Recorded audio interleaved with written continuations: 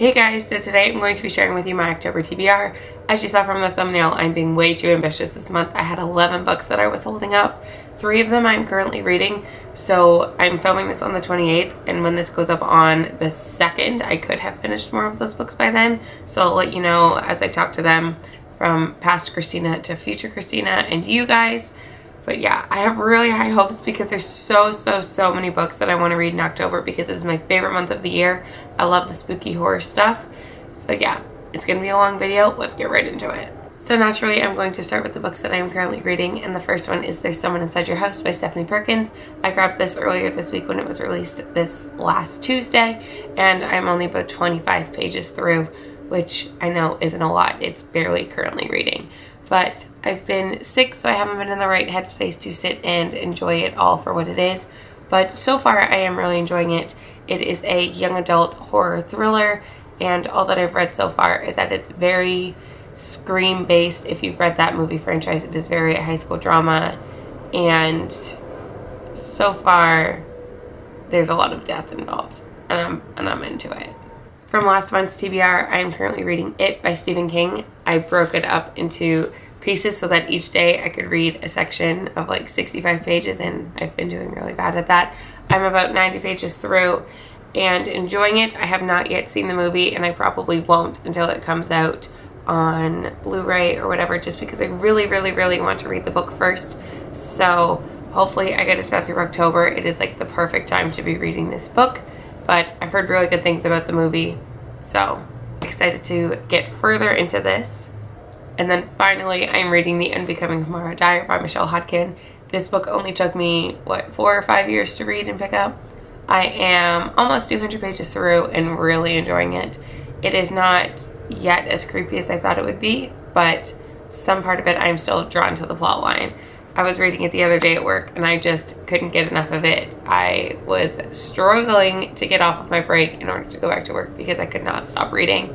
So yeah, really enjoying this. Hoping to have finished this before this video goes up, but I'll let you know, and if not, it'll be in my wrap-up for October.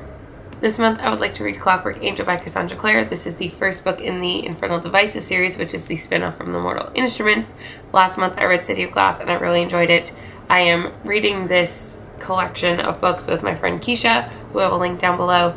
So we've decided to read them in publication order, which means that this one goes next. And I've heard even better things about this series than the last one, so I'm really excited to get into it. I think this one is more Victorian, but I'm not sure. So our next A Year-a-thon theme actually starts today, and it goes until Sunday at midnight, whatever your time zone is. And our theme is LGBTQIA+. So I have 2 books that I would like to read for that theme. So the first one I want to read is The Love Interest by Cale Dietrich. This was on my TBR a month or 2 ago, and I never got to it. But from what I understand, this is a young adult dystopian about a world where there is an organization that kind of hires people to fall in love with other people of power, so that the spies, we'll call them, can get the secrets and kind of figure out. So in this novel, there is a bad one and a good one trying to fend for the love of this woman, but the 2 guys end up falling for each other. It sounds really up my alley, and it sounds like something I'll enjoy, so I'm excited for this. And then I finally want to read Simon vs. the Homo Sapiens Agenda by Becky Albertalli. I've owned this book for quite some time and heard nothing but good things. It was actually on my 17 books to read in 2017 list, so it's the perfect time to read it. It fits the theme. It seems very fall to me, even though it's a contemporary, because I think they're in school. That's why it seems fall. But yeah, this is just a young adult contemporary about a guy named Simon who I think is very active online about being gay, or he gets a message that somebody knows he's gay because he's very closeted at school.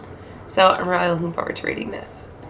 And then the last 5 books that I want to talk about are all horror or dark thriller reads, because like I said, I love October, and these all feel very Halloween-y, fall to me. So yeah, the first 2 are also on my 17 books to read in 2017 list. The first one is Dr. Sleep by Stephen King. I've been holding on to this for so long, and I really enjoyed The Shining. So I was hoping to have finished it last month so that I didn't have 2 Stephen King books to read in a month, but I've been saving this one for October, so I have to try and get through it. It's thick, but not as thick, so hopefully it doesn't take me too long. because I also want to pick up Night Film by Marsha Pessel. This one I honestly don't know too much about. I think it's a murder mystery, but I'm not sure. But what intrigues me the most is like the different medias that it's told in. So I'm really, really excited to get to this. Another one I think I've been holding on to since like 2013. So it's about time I read it. And then the last 3 books I'm not going to talk about too much because I just hauled them in my last book haul. So I will link that down below in case you missed it.